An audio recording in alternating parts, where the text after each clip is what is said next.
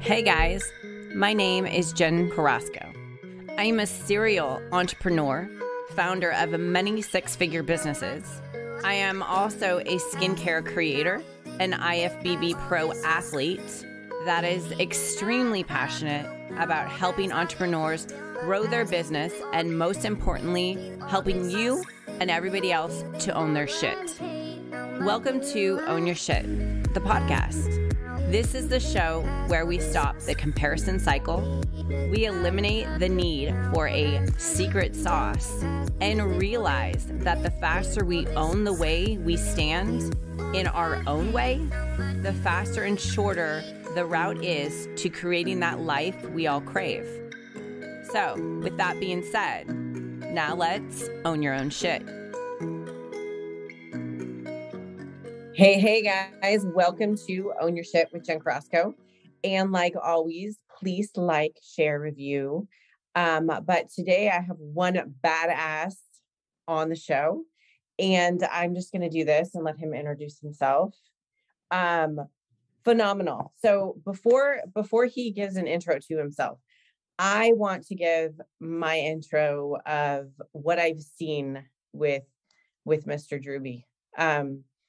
When I joined Apex, it's been a great journey. And just to see where you were in the beginning when we started to where you are now, I mean, it's a completely different version. And it's a great version. It's a grown-up version. And I don't mean it that you weren't grown up before, but it was an owning your shit version. Like, I see Drewbie now, and he's sitting next to me, like in our Apex meetings or our coaches' corners. And it's to see you stand there with the confidence that you have and the confidence of helping other people. I just don't know if you acknowledge that you have that now. But when I look at you, I see just this man that owns his shit right now. He's just dominant. And he's perseverant, and he's pushing, and he's helping. And I see that within yourself, but I also see that within your family. And your wife is a doll. And just the growth that you both have had within, I would say, what it's been like 2 years that I've seen. I just want to say that it's awesome. It's awesome to be able to witness it and be next to you and see that. So with that introduction, I want to introduce Drewbie, and I'm going to let Drewbie kind of give his shindig about himself. So take it on over, brother. Well, shucks, Jen. I really appreciate those super kind words. It's been a journey for sure. It's been really fun to not only go on it personally, but like you said, to bring my wife along, to bring my son along, and really own my shit to being who I am today and hopefully who I'm destined to become in the future, right? Because we're not stopping here. We're always striving to get better. So who am I? Drewbie Wilson, VP here at BreakFree Academy, a 8-figure sales producer, best-selling author, podcast host, coach, speaker, all the cool things that I've done, but still get a little bit of humility talking about. I'm still trying to own all of those things. It's funny you would bring that up. It's been a personal journey of mine recently, really stepping into this newer version of myself because, I used to weigh 300 pounds. I used to sit at a desk and wear khakis and sell insurance and, just never quite found my calling up until the last few years. I've always wanted to serve and help people, but I think I've really found where I'm supposed to be and being able to stand at the front of the room with, incredible business owners and entrepreneurs that are as successful as yourself and some of our other executive coaches, it is a very big deal to me because, I never really had a whole lot growing up. My mom was a single mom and she did the best to raise 3 boys. And so we kind of made our way through life and, to be at this point now where I get a chance to lead and serve the community around me, especially within Apex, but more importantly, be the example for my wife and for my son to be better. And they're examples for me too. That's the best part, is that we're all growing and owning this together. It's truly an amazing feeling. And I'm just excited to have an opportunity to share some of that story and be a part of the journey of so many others like yourself that are, we're always working to get better. And it's cool because I talk about, especially on sales calls, like we all operate with a giver's gain mentality. We're very much okay saying, hey, I don't know what I don't know, but what I'm an expert at, I will give it with abundance, because when I pour into the cups of others, it's just making room for people to pour into my cup. And so, I'm just grateful to be here, excited to have some time to chat with you and really see what kind of value we can provide to the listeners, because inevitably if only one person hears this and is able to take something and make a change in their life that helps them, then it was all worth it. Absolutely. So with that, I'm going to dig in a little bit. So I like to know people's stories. I like to know people's backgrounds, and so do other people. I think it's inspiring and it pushes other people to actually get out of their own way and do shit in life. What made you make that transition from khakis, selling insurance, to kind of, taking that breath and just saying, fuck it, I'm going to do it? Like, share that experience.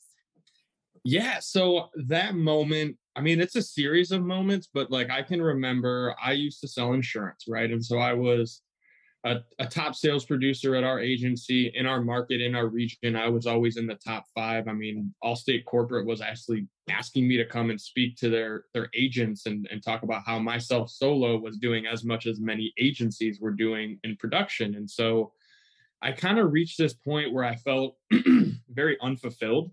Like I was working hard and I was getting all these accolades and these awards for what I was doing in our area. But, full transparency, I was making like $4,000 a month.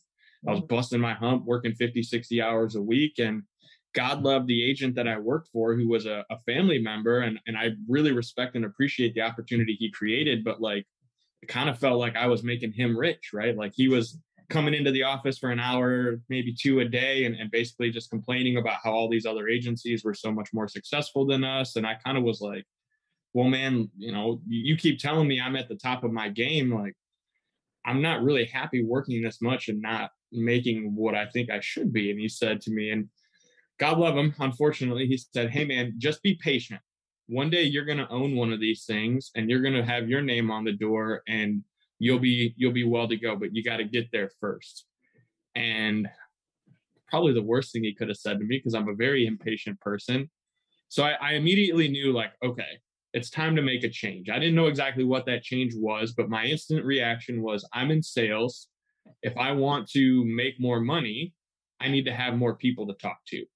And so I went online and I started learning, like, hey, how are these Facebook, gurus getting all these leads? How are these insurance guys making all these, money on Facebook? So I started learning lead generation, had some success with that, decided, you know what, maybe there's an opportunity there, and actually had some of the other agents that reached out to me and said, hey, man, you're like, all of a sudden your production went up even more than normal. Like, clearly you're doing something over there. What's going on? So I was like, well, I got this new lead gen thing that I figured out on Facebook. It's crazy. Like, I'm getting leads for dirt cheap and I'm selling them.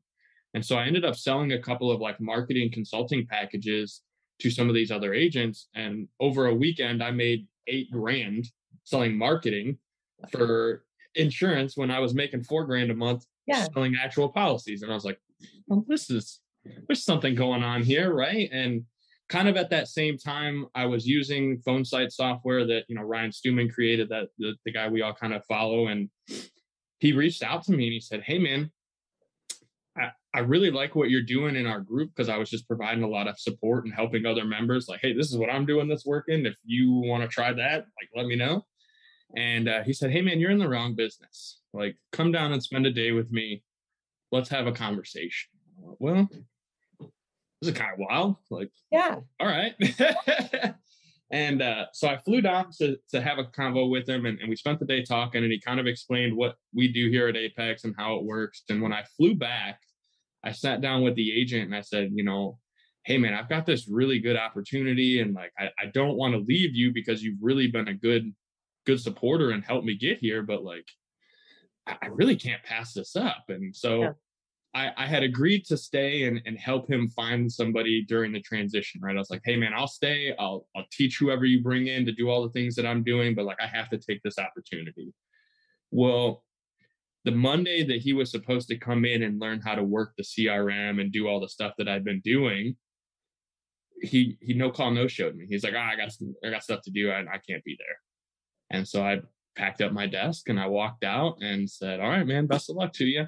And I basically called Ryan back and said, all right, man, I'm full time. When do I start? And here we Nice. are. Here Nice. we are. So what was the transition from working with somebody? How do I say this? Before we get there, let me go back. Working in that environment that you worked in, what were what were the accolades that you took from that environment to the other environment, and how do you like integrate what you think works better for people? Because we always take something and we move it to the next one and say, you know what, I'm going to do this different and I'm going to do this better and I'm going to help other people not feel the way that I felt. What do you feel like you did with transpiring that into Apex? So what I brought was, I learned a lot about sales and follow up and systems and processes at the agency, right? Like we would pay thousands of dollars a month to get these different leads. And so what I really brought was like, hey man, there's a lot of opportunity, but there's not a lot of systemization to like staying in front of people and helping them get what they need. Because Mhm, in most industries, it's not an immediate buying process, right? mhm. Like there's a timeline. And Yeah, so what I really was able to bring over was that system and my kind of like process for staying in front of people. And basically, like if you come in as a lead to me now, you're gonna get calls indefinitely until you buy or like you change phone number. yeah, And so that was really for me was like, how can I step into this new role and this new opportunity and make sure that I'm just sharing anything and everything that's worked well for me in any situation, whether it was selling insurance or tobacco or furniture, because I've sold a lot of different shit over the years.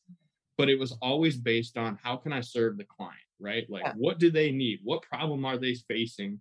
And how can I make sure that I'm resourceful enough to get them the information they need, whether they're going to buy or not? If I can just educate them, then that's going to give them what they need to eventually buy from me. And it was the yeah, same for insurance. It was like, hey, you're kind of underinsured. I understand you want to save money, but like you're not really saving money if something happens. And so that was always about educating and helping. And I think that was like the big thing that really helped me when I came to Apex is because I didn't really have any expectation. It was more so like, hey, here's the resources I've been giving to learn. If I can give it to somebody else and help them learn, inevitably it always leads back to them wanting more, which is on the other side of that paywall. yeah, Hey, I can give you so much free stuff, but ultimately it's not until you invest in yourself that you're going to see the biggest results. And so I think that side of the service was really what I was able to bring in that's kind of helped me exponentially grow in the last few years. yeah, yeah. No, and what was the difference coming into Apex? What do you feel like when you got there that it was home? Like, this was the place that I need to be. How can I expand? How can I help other people? How can I help Ryan? Like, what was that transition for you getting involved? I mean, because now you're definitely higher up. You're majority of the company, working the company, helping people, guiding people. What was that transition for you? It's funny because when I started with Apex, I literally was just a tech support guy. Mhm. It was like, hey man, answer emails and help get people their logins and shit if they need it. And so like for me, what I really fell in love with was kind of that light bulb moment when I would have a conversation with somebody and I'd give them a resource or I'd give them some kind of information and they would come back a few weeks later or a couple days later and be like, hey man, I did that thing you told me to do and it definitely worked. What do I do now? And so like just that constant like giving value and helping somebody and getting to see that moment in them and see how they were able to change their life and just knowing internally the ripple effect that causes, like, hey, I helped you make an extra $500 this month, and while $500 may not sound like a lot to some people, that could be like the difference between them having a great Christmas and a shitty Christmas, or them paying their rent or not paying their rent, right? And so just that side of it really stood out to me. And then just knowing that everything that was possible was there in front of me for the taking. Like literally anything that I wanted to do or be able to achieve, it was like the door was open and it was like, hey man, it's out there. What do Yeah. you want to do? Yeah. I feel like, and I mean, you can disagree with me if you want to, but I feel like when you finally open the door, the gate, or whatever you want to call it, to actually helping somebody and being passionate about it and loving it and enjoying the process of helping somebody, we all have our gifts, right? We all have our God gifts that were created for us. And it's almost like once we find that gift that we have and we can share it and expand and help other people, that it just like opens up the doors for so many opportunities that you don't realize that are there. And I think a lot of people get too scared, or they get too frightened about what if this happens, what if that happens. Well, what if you just trust yourself and say, you know what, I'm making the right decision because it feels good and I'm doing a good thing. And when you do that and you open up, I feel like it all just starts to come in. Like, Yeah, I think it's 100% about owning your confidence, and mostly it's imposter syndrome, right? Like one of the conversations I have day in and day out, whether it's somebody that's paying 3 grand a year to work with us or 100 grand a year to work with us, it's always the same conversation of, I don't know if I'm good enough, or I don't know if I belong in that room. And I think finding ways internally to get around that feeling, whether you call it imposter syndrome or whatever you want to call it, I mean, that is the key to unlocking whatever greatness is inside of you. yeah, And I think for me, it was really about understanding that all of those feelings that I get of imposter syndrome, of do I belong, or is what I've done good enough to really like compare to other people. First of all, comparisons will kill you. Like that's always a hard thing to get around, but we are always doing it. So it's about rewiring the trigger and the reaction to it. But I was like, I had a conversation with somebody and they said, hey, if you feel that way, it's because you have a core value of integrity. You never want to stand in front of someone and give them advice or give them information that's going to lead them down the wrong path. And that's really something to be celebrated. yeah, Right. If you feel that way, it's because you care about how other people get on, whether it's, they're successful in their personal life or their business or whatever. You just want to make sure that they have what they need to survive and be successful. And so that's actually an okay feeling to have, as long as you don't let it prevent you from taking that step, right? So many people will go, well, if I leave this opportunity, I'm leaving the comfort of like this paycheck every 2 weeks. And, like I gotta kind of, yeah, hey, but if you don't ever step out of the comfort zone, you're never giving yourself a chance to earn what's really out there. So it's, yeah, you're damned if you do, you're damned if you don't. You yeah, might as well give it a try and see, why not? yeah. I like that. I like that. So I want to get back a little bit because I know a lot of people are in the process of wanting to write a book. It's been something that's been on their mind. So, what was the thing that pushed you to write your book? By the way, Crushing the Day. What was your go-to to do this? Aside from wanting to get it done before everybody else got theirs done, no, the truth is I knew that it was part of becoming this next version of myself, right? If I want to grow, I had to be able to share what got me to that point when I had written the book, right? And it was at that time kind of like the apex of my life. I was like making the most money, I was the most successfully in my fitness and my relationships, my mindset. So I knew that to take that next step, I had to take all of the things that I had experienced and learned, and I had to put them somewhere so that I could close the chapter on that part of my life to start on the next chapter. Because the book's not over, it's just getting good. Mhm. But I kind of had to have that point. And so, again, it was for me, it was kind of like, there are people out there who are in the position that I was in before I made that leap of entrepreneurship and really kind of stepping into this next version. And so I just wanted them to see, first of all, hey, I'm just a regular dude that didn't, have anything special as far as like I didn't go to college. I barely graduated high school. I'm covered in tattoos head to toe. So like I'm definitely unemployable from that side of things. But I just wanted them to know like it's okay. If you're in that feeling of like plateaued or kind of like, man, I'm working hard. Why am I struggling to get ahead?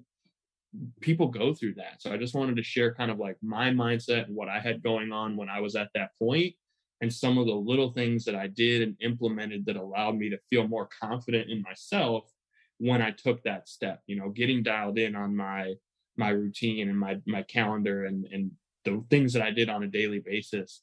Those were all a key component to getting me where I am now. And so I knew that I just wanted to share those things with others because it's like I said, I didn't do anything special. I just did the work and made a few little tweaks along the way. And so I think sharing that with others that can relate to my situation, it will help them become a better version of themselves. Absolutely. And you know what? We all go through that. And I feel like in life, we go through that probably 3 times of what do I want to do now? I've accomplished this. What is my next venture that I need to do? And so I feel like that book will resonate to a lot of people because everybody goes through it. Um, so dive in a little bit deep on your podcast, if you don't mind. Yeah, no, for sure. So one of the things that I did when I started this like personal development journey, it was kind of a combination of wanting to lose weight, but also knowing that I kind of needed to get my mindset right. So I used to just get up early and go walking every day. And when I would go walk, I'd listen to like audiobooks or I'd listen to like YouTube, like Ed Milet, Jim Rohn, Les Brown, all those kind of guys, Ryan Stewman. And I love that morning motivation, just like hearing those positive words and kind of like filling my head with that early in the day was really powerful for me. And so what I ended up doing is like every morning I would listen to those things and I'd kind of get this spark, right? I'd hear something that really stood out to me. And so I'd kind of repurpose that quote in my own way on Facebook. And that was kind of like the first thing I would post every day was like something motivation and positive. Because I knew, first of all, the people who were following me they were kind of in the same boat. They needed something positive to start their day. And so I just started listening for those messages and the words that I heard in the morning, and then kind of just sharing my own version of something that stood out to me. And so I've been doing that every day at 6 a.m., pretty much like clockwork for the last 3 years. When I started the podcast, I went, well, there are other people that need that same message, right? Like, I don't necessarily want to listen to the sound of my own voice. I don't know if anybody listening feels that way, but like, it's kind of like nails on a chalkboard, right? It's hard to go back and listen to your own content, but there are people that like my message. There are people that like the things that I talk about. And so what I do now is I go back and I look at those quotes and I kind of think to myself, like, why was that important to me? What really is the extended message outside of the 2 or 3 sentences that are here? Like, what's the background behind that? And so I'll go back, I'll read those old quotes, and I'll spend 2 or 3 minutes really just kind of diving deeper on the thought behind that quote. And then I put that out 5 days a week to kind of get people fired up, right? Hey, here's 3 or 4 minutes of like motivation to get you fired up for the day, because motivation doesn't last. So like just a little energy shot to get you going, right? And then I just do that a few times a week, Monday through Friday. And then it's really just about sharing that message. And it's cool because I had maybe 1 or 2 people a day that would listen, and now we're getting to a point where we have thousands of downloads every month. And again, it's just about sharing the things that have worked well for me with other people, because not everybody's going to like it. But again, if I can help 1 person or 2 people or 3 people find a message that helps them go out and do something great with their day, like, ripple effect to me, I know big picture, I'm making a big impact in the world. Absolutely. One little thing, it's just those one little steps that lead to huge steps in the end. So before we end, I always ask everybody, I want a memory in your mind that you remember of owning your shit moment. The one thing that sticks out in your brain about, oh, fuck, I had to own my shit at that one point. Do you know what that is? I mean, of the many, I know, right? We all have a lot. I have done. Truthfully, it was getting clarity with Kayla, my wife, and what had, like, I went on that entrepreneurial journey and I kind of went head down and didn't really think about anybody but myself. And so her and I had to go through some hard times where we came to a head and had a real deep conversation of like, yo, man, you're doing all this and that's great. But if your family's not here to support you because you've forgotten about them, then what's it all for? And so that was like a real deep moment that I had to have and kind of get clear of like, yo, dummy, like, yeah, you're fucking successful and you're crushing it, but it doesn't mean anything if you're not remembering why you're doing it to begin with. Because you can do the lip service of saying, oh, I'm building a legacy, I'm doing this for my family. But if you're not actually there for your family, it's fucking pointless. And so I think that was probably one of the biggest like own your shit moments is having to understand that it is okay to turn off and be there with your family because dummy, it's your family. That's the whole point, right? If all of this shit was gone tomorrow, they're going to be there for you, hell or high water. So don't fucking forget that. Thank you. I do think that is a more crucial thing that is needs to get out more, because I think a lot of entrepreneurs love the journey of being an entrepreneur and being busy, but they don't realize that they have to step back and enjoy their partners and do things with their partners and their family. That's huge. That's one thing that I'm actually in 2022 am going to speak a lot about. That is something that I felt has been my passion that I need to speak on. And relationships and finding your perfect mate and, being your alpha female, but owning